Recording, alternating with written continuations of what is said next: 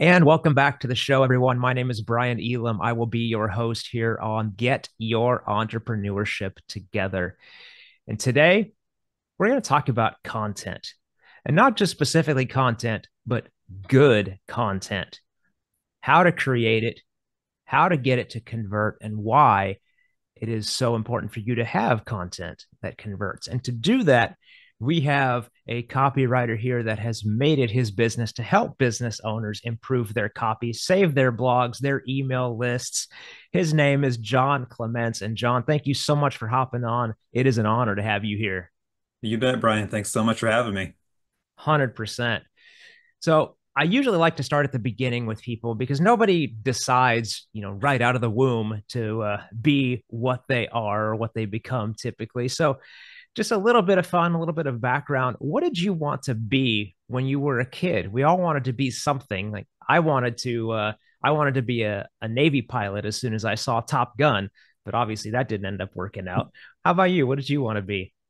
When I was in elementary school, I wanted to be an NBA player, and I am 5'9" and 3/4, and I was very skinny at the time, still am. So that didn't work either. Nice. Well, there's nothing wrong with that. Do you still play? No, I don't. No, I actually transitioned to running, so I actually did run cross country and track for many years, junior high, high school, college, post collegiate. So I was able to sort of realize that athletic dream, but in a different way. Interesting. So what was I'm not familiar, obviously, with that world. I'm not an athlete in sports. I was a band geek in high school and on. But how did post collegiate running work? Was that something like, were you trying to get into the Olympics or what was going on there? I suppose my ultimate goal, I wasn't good enough. Was never good enough to get to the Olympics. That was not going to happen. But there was just this very small chance that I might be able to qualify for the Olympic trials in the marathon specifically. And I never really got very close to that. But that was kind of the driving thing. Like maybe I could just sort of squeeze in, but it didn't work out. But I still had tons of fun doing it. That's what it's all about, man. Having fun, doing what you like to do, and having fun. We connected just a little bit before we hit the record button about another thing we do. We both play music, love rock and roll. So yeah, it's all about having fun. Um, okay, so obviously the basketball thing didn't work out. The track thing didn't carry you as far as you thought it might. Um, how did you start to find your love of writing? Like when did that start to develop for Yeah. you? I've always kind of been a word geek and I just kind of own that. I was the guy in high school English class that enjoyed Shakespeare and couldn't wait to read Romeo and Juliet. All the other kids are like, what are we doing? This is stupid. I really liked it. I had a high school English teacher my senior year who was super focused on grammar rules and spelling and all that, and I just ate that stuff up. So I never considered it a career till a little bit later, which we can talk about, but I think I've always had that natural bent. Yep, totally understand. We all have our gifts, our innate things that we love to pay attention to, whether it's, music or wordsmithing or what have you. So that teacher that you were talking about that really focused in on more of the mechanics behind how to put the language together, was that something that you were interested in already because of your love of reading? And you were like, why does this make sense? Why does this sound so good? That's a great question. I think that maybe subconsciously, perhaps, but I didn't really realize that until that particular class that, hey, this grammar stuff, I'm actually pretty good at this and I enjoy it and I love, finding mistakes and correcting them, which is, I know, kind of a weird thing to love, but I don't know. I guess I'm a weird guy. Again, I own it. It's cool. I'm good with it. So yeah, I think that was, one of those steps along the way to get me where I am today for sure. Absolutely. So are you one of those people that corrects people on Twitter with your with the apostrophe RE? I don't do that. If I'm not getting paid, I don't do it. Because it's my job now. But I've mellowed out also over the years where I'm okay with that kind of stuff because I understand that, if you're just tweeting about something in your personal life, it doesn't matter. Business is a different thing. It's a very different thing, but just personal life, I'm not going to get, wrapped around the axle. Yeah. Well, good on you for not being one of those grammar police people online. We got enough of them. Even though it irks me too, I'm just like, I'm not. I'm just gonna let it go. Let it go. You know, because especially because I know the people that are doing it and they're good people. They're just they're in a hurry. You They're know. in a hurry. That's right.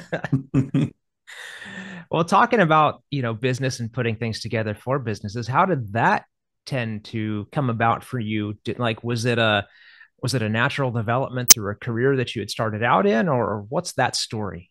No, I actually got started during COVID. So I actually spent 15 years in the corporate world, and the first 10 I enjoyed it, and the last five I couldn't stand it. I hated it. I hated my job. I hated driving into work. I hated all of it. But I basically was too scared to take action because I have a family. I have to provide. I have to have a job. And I thought, I'm just stuck in this dead-end career that I hate and I can't do anything about it. So thankfully, I got a push from COVID because you might remember there were some economic downturns around that time, Oh, just a and little bit. just a few. And I lost my job because of them. My employer couldn't pay me anymore. So rather than go back in the corporate world, which I hated, I said, okay, what can I actually, like, this is a gift.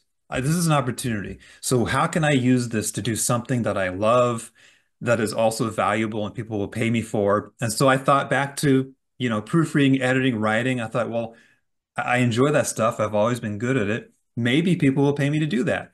So I went down that road and I found out, yes, people will pay you to do that. That's a valuable service. And so that's how I got my start. It's 2021. I started on Upwork, $10 an hour, just doing the most basic of proofreading tasks. And I just slowly grew and grew and grew, added more clients, started doing more things, and built it up into where we're at right now. Awesome, man.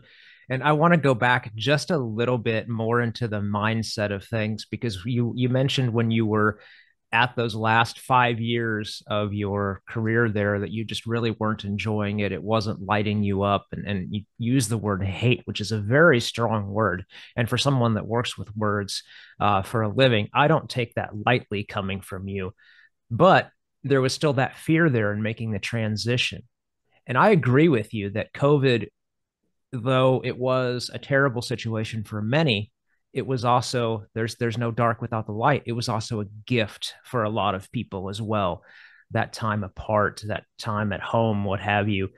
Did you find that unintended gift helped to unlock this idea in your mind that you couldn't do it or you shouldn't do it because you had the family, you had the responsibilities? Did you consciously have that mindset shift after COVID hit? I did. I and you're right. Hate is a strong word, and I mean it. And by the way, that I loved everyone I worked with. I've never, all the people in my past have been wonderful people, but it just didn't align with my values or the way that I want to conduct myself anymore. So that's what I mean by that. The situation, not the people. So Right. in COVID, I'm unemployed, and I said to myself, okay, I'm gonna try something else, anything else. Like there's a Safeway by my house. I will go stock the shelves at Safeway overnight if I have to. Like that's where I was at. And so going back to the corporate world, I call it my plan F. If everything else fails, that's what I'll do. So it became I kind of switched the way I used fear. For all those years, it was a fear of trying something new. And then after COVID happened, and even to this day, it's the fear of having to go back to that world that I don't want to be a part of anymore. So a lot of it really involved me learning how to use that fear to my advantage. Mm. Yeah, that's a very interesting point. Do you still use that fear to this day, or has it shifted into the love of what you do? I love what I do. But also, as an entrepreneur, and you know this, anytime you take that next growth step, there is fear involved. Before I started going on podcasts, I was afraid because I've never been on one. What do you do? What do you say? How does this work? But in those times, I go back and I remember how much I didn't like, driving to work every day and sitting in a cubicle. And I definitely use that to say, okay, this fear, I can overcome this because the alternative is going back to the way things were, and I will not go back to the way things were. Hmm. And do you find that that fear it's still there, obviously, and I 100% agree with you, but do you find that it's lessened now as you take those next steps forward because you already have the past experience of, oh, I was scared of this, doing this writing thing at the beginning, but I made it, so I can do it. So did you find that lessens that fear a little bit? It does lessen it. And actually, it's kind of a weird thing. Yes, the more you face your fears, the smaller those fears tend to get. But also, the more times you try something and fail, and I've got plenty of failures in my life, the more you realize that it's okay. Like your wife still loves you. Your friends are still your friends. No one thinks any less of you for trying something and having it not work out. So yeah, there's a couple different reasons why I think that fear lessens over time because you realize it's just not as big as you think. And I just read that book, The 10X Rule, I think, by Grant Cardone, and he mentions that whatever it is in your growth that you're afraid of, that's a very strong signal that you need to do that thing right now. And so I've started thinking about it from that approach too. So all those things kind of, yeah, they do help to minimize that fear. It's always there, but it becomes more of a tool or even an ally in some cases. Yeah, that's right. And it's a good point that you made from Grant's book there, and it's very true because you can't sit there and worry about what might be or what might happen if you're too busy taking action. So that's a very good point that you brought up there. Thank you for sharing that quote. Appreciate that. Yeah, you bet. So, in thinking about, taking action and helping business owners, obviously want to get into helping them write content because it is so important to get your views across, to create that authority, create that trust. So, in your mind, what is the secret that makes good content convert? Yeah, I think there's actually, I'll kind of give you the secret sauce, okay?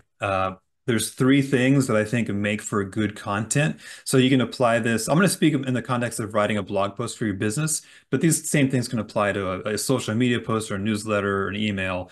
So let me give you three things right now and your listeners that you can do to really start writing good content. So the first thing is write good introductions. So you can find stats on this all over the internet that say you have anywhere from just a few milliseconds to about 8 seconds to capture someone's attention. So what does that mean for you in a context like this? It means you need to have something in the first sentence or two that really connects and resonates with the person reading that. It could be a statistic that they don't know. It could be a personal story or anecdote. It could be a controversial statement, something to kind of get the reader to dig their teeth into what you're trying to say.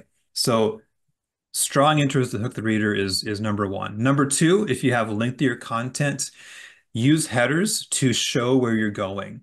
And the reason this is so important is because most of us, something like 84% of us, don't read an article word for word, at least at first. We scan it, right? We go down, we flip through, we say, what is this going to say? Does this matter to me? Do I care?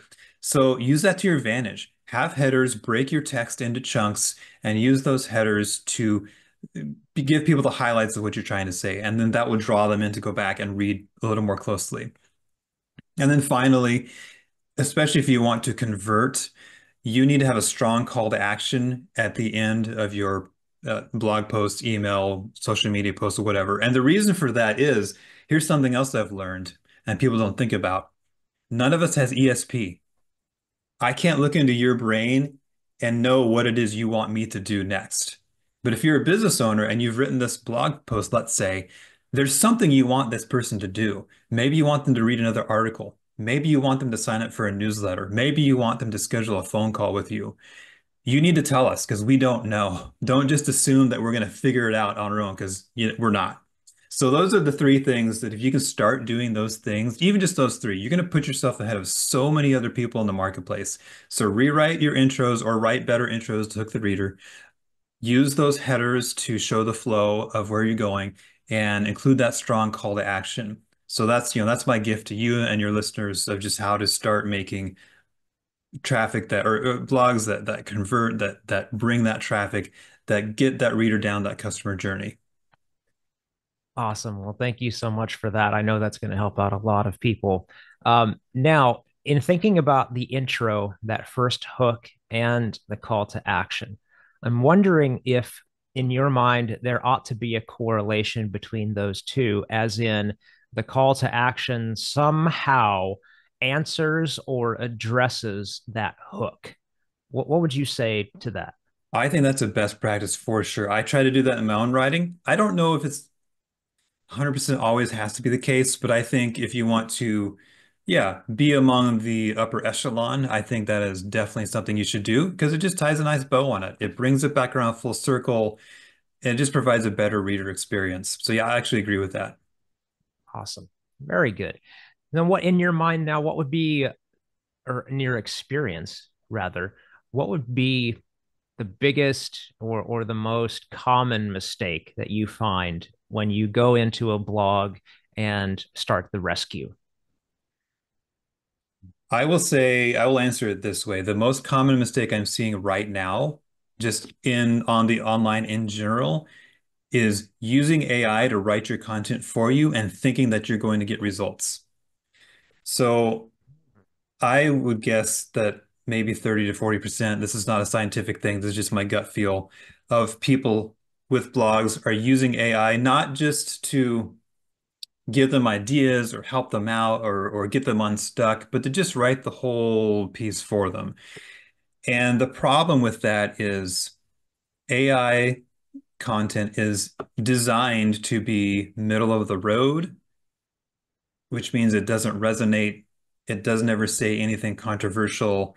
It doesn't ever put two new ideas together in a new way. It gives you nothing to sink your teeth into as a reader. And so therefore I can't, who's going to read it? Like I back out immediately when I see AI written content because I just know it's going to be a slog fest. So just in general, I think a lot of people right now are exploring how to use AI, and some of them are maybe using it for things it's not designed to be used for. So that's really the biggest mistake, just on broad terms that I see. Okay, yeah, that's definitely a valid point, and I 100% wanted to get into this with you. So, given what you said and this new exploration of AI, obviously we now know it's not a good idea to let it write the entire content piece for you. But how would it be best to utilize AI in order to, speed up your workflow, get some ideas, things like that, but yet not lose your personal voice, your personal touch? Yeah, AI is great for a number of things, and I use it every day. So I'm not poo-pooing AI. I'm just saying stop using it whole cloth if you want to get results. So what can you use it for? Yeah, brainstorming is a wonderful application for AI. Hey, I own a business and I sell supplies for pet owners. Hey, AI, give me 20 ideas for blog posts I could write. And it'll spit out 20 ideas, and five of them will be pretty good. Two of them will be amazing, and the others will be, okay, throw away. So that's a great use for it. Another thing you can have it do is you can tell it, okay, here's my blog post idea. Can you give me an outline? And it'll give you an outline. And again, some of the outline will be wonderful. You can adopt it. Other parts of it you can just discard, and that's okay. So it's great in that way as well to kind of speed up that process. It can also take you from a blank page to something, which is often the hardest thing to do as a writer, right? You're staring at that blank screen going, what do I write about? Well, it's fine to use AI to get you from zero to something on the page that you can then go back in and make edits and make changes, start to put your personality into your stories. So it does all these things super well. And it can make your writing more efficient and get you down the road quicker and faster and better. It's just when you start to over torque on it and you just start to let it, like I say, don't ever outsource your thinking to AI, please. Like, don't do that. Very good points. And going back, and this might be a more grammatical, technical question, but in using AI to load your already written blog post into and have it produce an outline, I was just, that kind of struck me a little bit funny. It's like, if you've already got this blog post created, why would you need an outline? What would the advantage of doing that Oh, be? yeah. Okay, so I must have misspoke. So what I should have said is if you have a blog post idea, like a title or a subject or a couple of key points you want to hit, go to AI, give it that information and say, will you produce an outline for me, and then I can write my blog post from there. So I think I probably just said that wrong. Yeah, yeah, it kind of got reversed there a little bit, probably. It was like, maybe that's a hack to find out another subject line or that you could have incorporated into the blog post. Maybe I don't know. Yeah. I guess you guys can try it if you want. Yeah. Load your blog post and have it produce an outline. See if you missed anything. Yeah, I will tell. Here's one thing that I will tell you that does, I think, work pretty well. Let's say you have a completely written blog post and you want to make some YouTube shorts or some Instagram reels or post some other, visual content.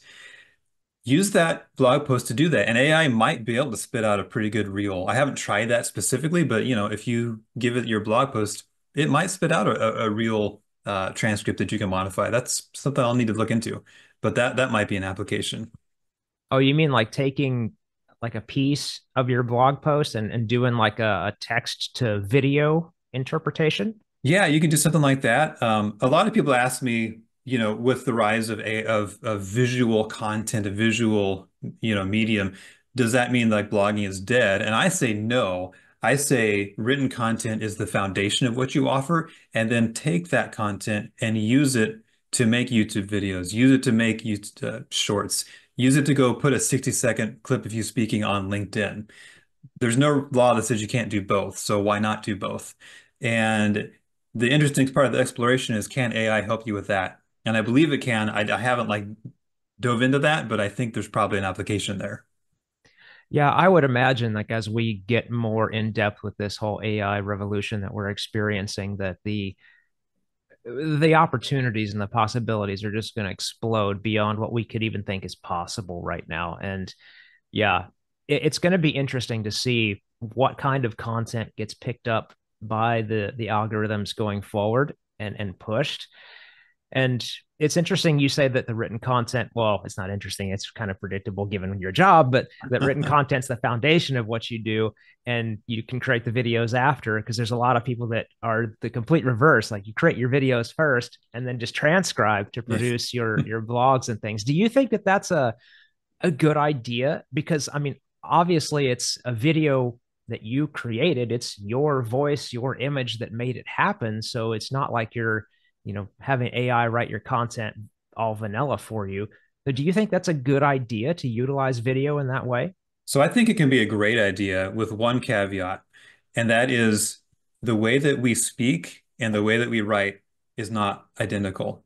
So if you were to just take a transcript of something and put it on a website, it's going to read like a transcript of a video. So a better idea would be to take your transcript, hire someone like me to go and smooth it out and make it applicable for a written context, preserve your voice, that's super important, but just, we maybe organize it slightly differently or take out all of the ums and you knows and things that we naturally add in, Sure. and just, make make it appropriate for a written context. Like that's totally doable. So I totally agree with you. That's a wonderful strategy. Just make sure you bring in someone in the loop like me or someone else who can ensure that that transition is smooth and it makes sense. The end product makes sense. Hmm. So besides, you've got my curiosity going now. So besides the ums and the ohs and all of those types of things that you would take out to make it more readable and digestible, what are the other things that would be tweaked between having a video transcript versus a written piece of content? Yeah, sentence structure is a big one. So oftentimes we will start talking about one subject and then in the middle of it, we'll pause and kind of talk about something else because it entered into our mind. Uh, so there's that. I see that a lot in like transcripts. You might use certain slang words or jargon that makes sense in a conversation that wouldn't make sense in a written context. Uh, and there might be something in your visual presentation that explains some concept in a way that your transcript doesn't, and you would have to include that. So, those are some of the changes. But just to the bottom line, like I said, we just don't talk like we write. And there's a way to write in a conversational way, but it's not the same as having a conversation. Hmm. Very interesting. Very interesting. And just another reason to have good people in your network, like yourself, that you can take those content pieces too and be like, here, this was a video, make it a blog piece, make it an email letter, what have you. Yeah, super, super important. And so going back to the blogging, I was wondering, will optimizing a blog, will that increase someone's SEO to make it more searchable and findable? It absolutely will. So let me give you some stats. Couple examples. So HubSpot, we all know HubSpot. They went back and optimized their old blog posts, and they found that they got an average of 106% more organic search views than they had before. A company called DataBox did the same thing. They took 24 old blog posts, they optimized them. They saw a 75% increase in website traffic. I've actually optimized my own blog posts in the past month or two, and I've also seen a 76% increase in organic traffic. So the steps that you can take to do that, and we can talk about what some of those are because there's some specific things you can do, will absolutely affect your SEO. They'll help with reader retention. They'll help with click-through rates and conversion rates. So yeah, absolutely. There's a ton of value in going back and optimizing what you wrote 2, 3, 4 years ago. Now, does it just stem from rewriting the post with those kind of three key points that you mentioned earlier, or do you have to, you know, be a tech guy and or girl and get real behind the scenes, under the hood, and like metadata and all this type of stuff? Yeah, a lot of it. So the three things I gave you are part of that process that I actually do for people. There's other things, but I mean most of it, 90% of it is just going and rewriting that content. We don't really get into the real technical SEO stuff with this. We get into just a little bit, but even that is enough to push you over that edge and get you those results. That's so interesting, and honestly, it's really encouraging to hear that you don't have to focus on the tech side for 90% of what you do. You just need to optimize and rewrite the article to make it more scannable, readable, sticky, all those kinds of things. That's awesome news, man. I'm glad to hear that. Yeah, and the reason why is because if you look at Google and what they're actually trying to do when they display search results, it all comes back to quality. If you have a quality article, video, whatever, YouTube is going to prioritize that. And so if you can just figure out what they mean by that word quality and do those things, then that is going to increase your chances of getting, higher up in the search results. Yeah. Yep. 100%. And speaking of quality, um, trust and authority when it comes to being an entrepreneur, when it comes to running a business, trust and authority between your business and the customer is huge. There's no conversions that happen without that. So, how can good copy encourage that kind of trust and authority build leading to a conversion? And can you give potentially an example of a good sentence or two that would do that? So I think so I'll answer this in a couple of different ways. So first of all, just from a purely like grammar and spelling perspective, studies have actually shown that 59% of surveyed buyers, if they find grammar and spelling mistakes on like an e-commerce website, they won't buy from that website.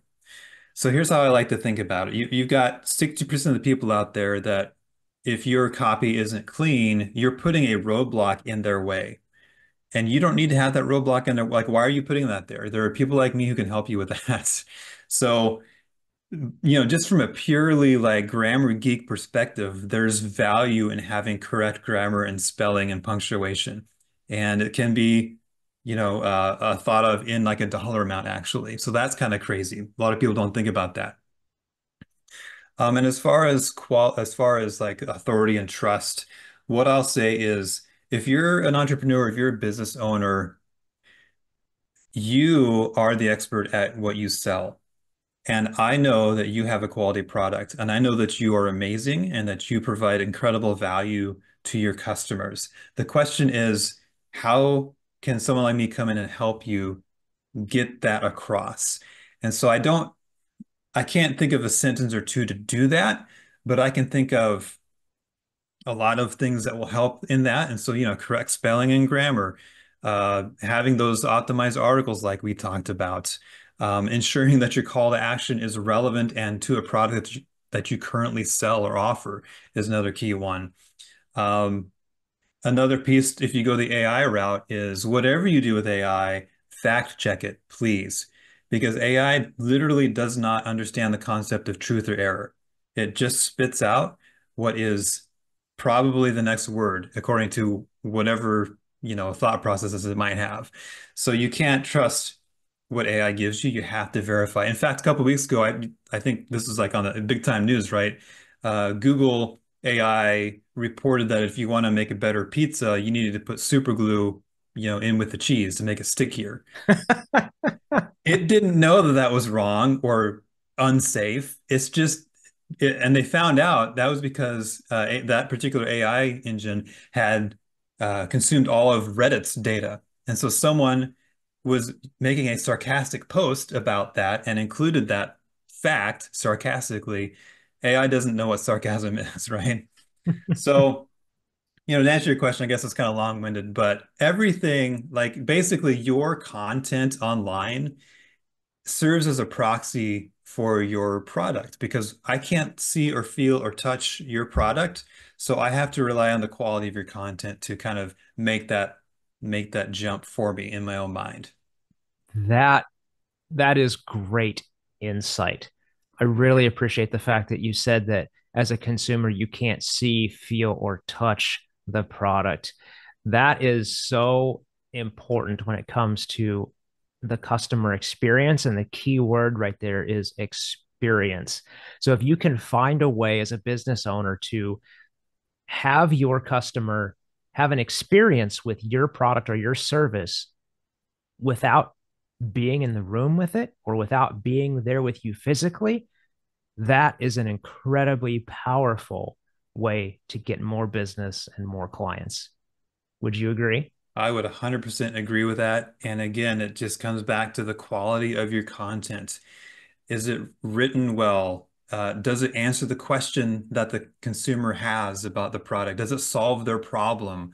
Are you presenting it in the best light? Like all these things, they make that and that experience for the customer. Yeah, 100%. Hmm. Do you find that incorporating stories into the content helps that process?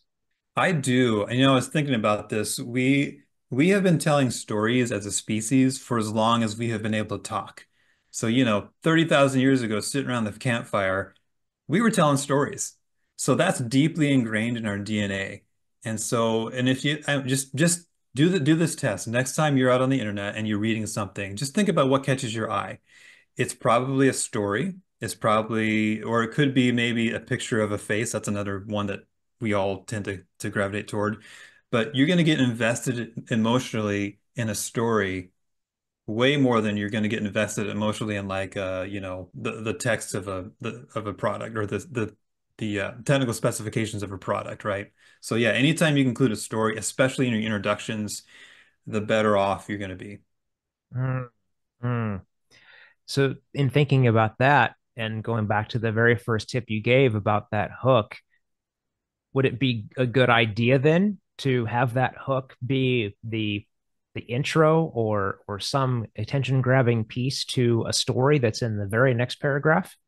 Yeah, you could completely do that. Another thing you could do that would work maybe even better is if you can find a way to tell a story that relates to the subject or your product or whatever, and if you can find a way to start in the middle of that story at the climax, then people are going to go, "Oh my gosh, what's going on? I have to read this to find out, what happened or why this happened." So that would be like a super amazing way to go about it. Oh, very interesting. I like that. And then would you do like a flashback at the maybe the next paragraph or a couple of paragraphs down so they get the whole story? Or would that be like maybe the next blog post or something? Like how would you structure that? Oh man. Well, I guess if you're doing a series of blog posts, you could do it in the next one. That would be pretty cool because then you would give that reader that reason to keep reading. So that would be a pretty cool thing to do. Or yeah, do the flashback method. You could tell parts of your story throughout the article and each section do a different part of it. You can circle back to it, at the call to action. There's a lot of ways you can do it. So I don't think there's one right way, but yeah, any of those ways could potentially work. Okay. Yeah. And yet another reason to hire someone like you and your firm in order to help an entrepreneur put that together so they make sure there's cohesion, that there's flow. And again, it helps increase that authority, trust, and that stickiness so they come back. Very good. Man, Jon, this has been incredible. So, guys, say thank you. Say thank you in the comments to Jon because this has been amazing. And he's given so many tips and gold nuggets. So just rewatch this entire episode if you need to, because there's a lot of good stuff in there. And again, Jon, thank you so much for being here. Where can people find you, connect with you, and hire you? Because, man, we need this out there. Yeah. So again, thanks for having me on. I appreciate it. Thanks to everyone who's listening. I deeply appreciate it. So if you want to get a hold of me, there's a couple ways. The easiest way is to go to my website. You can go to cedarpressproofreading.com. And what you'll find is I've got blog posts. I have different, things you can take from there. You can book a call with me if you want, and we'll just have a conversation just like I'm having with Brian. Super low key. Just, hey, what do you got? What do you need help with? Can I help you? So that's a way to do it. And then if you want to get with me on LinkedIn, I'm over there too. So LinkedIn, you can search for Jon Clemence or Cedar Press Proofreading. You can connect with me over there and we'd have the same conversation. Awesome. Awesome. Well, those links are going to be below. And then, Jon, you also gave me another link to basically a self assessment tool, I believe. So you can start taking a look at your own blog without having Jon there, but with more of these amazing tips. And so I will leave that link down there below as well as a free gift for you all to check out and have to get this process started. Thank you so much again, Jon, for coming on. It's been an absolute pleasure. Thank you. Just, yeah, amazing stuff. Thank you so much. My pleasure. All right, guys, you know what to do. Like this video, share this video out. You never know whose life you can positively impact with just a simple share of a video. And peace. I'll see you in the next one.